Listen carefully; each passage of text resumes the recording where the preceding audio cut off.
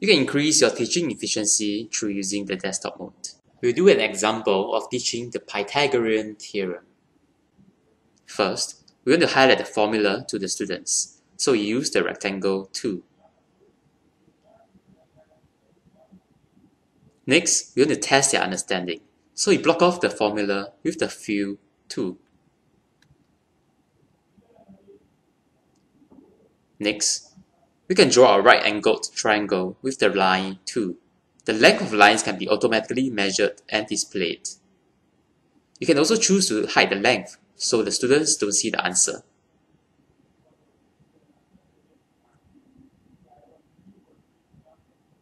Next, use the pencil tool to label the sides. Or write out formulas after asking for students' answers. Lastly, you can move any drawings you made by clicking and dragging it.